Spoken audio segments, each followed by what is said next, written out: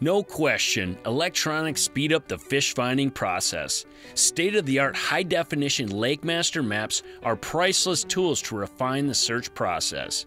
Today, the best spots we have found are large points leading offshore and sunken islands that dump into the deep basin. The fish are on hard to soft bottom transition areas in 27 to 30 feet of water. By selecting the depth highlight range using the depth highlight feature, we can identify all the key areas to fish. All these key spots are literally highlighted on the map. Once we get to these areas, we rely on our sonar to find where the fish are. And one of the new buzzwords in sonar is CHIRP, or compressed high intensity radar pulse.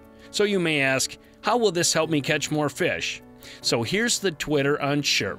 Traditional sonar sends a single sonar pulse to display an image. CHIRP sends a continuous range of sonar frequencies from low to high. In a nutshell, the amount of data a CHIRP sonar fish finder interprets and displays is far more than a single frequency traditional sonar.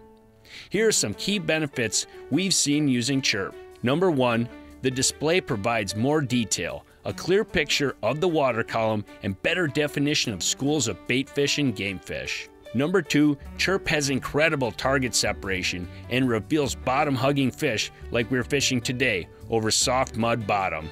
Number 3, CHIRP shines for vertical fishing presentations like drop shotting. The bait, sinker, and fish are easy to see.